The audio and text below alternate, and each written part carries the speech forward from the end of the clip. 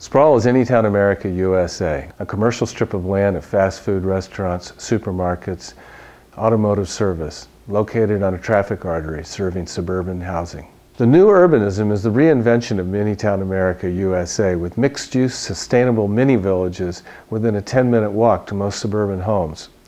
Sprawl is a result of a demand for new housing and shopping. The trade-off for cheap land and little governmental services is a lack of cultural amenities.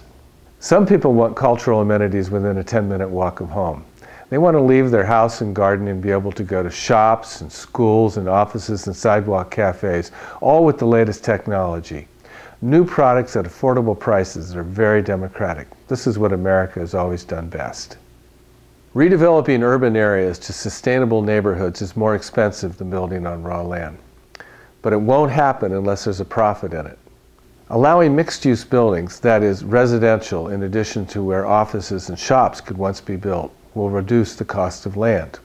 New urbanism has the potential to combat sprawl with TDRs, or transfer development rights. Here's how it works.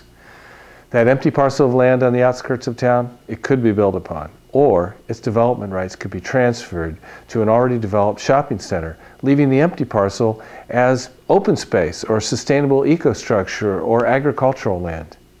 Rebuilding a shopping center for profit with many of the amenities of urban and suburban life is a win-win situation, creating economic and cultural value.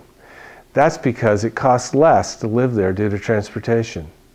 Meanwhile, the center itself attracts outsiders, jobs, and taxes for sustainability. Some forward-thinking communities have reduced inefficient sprawl by allowing owners to sell development rights.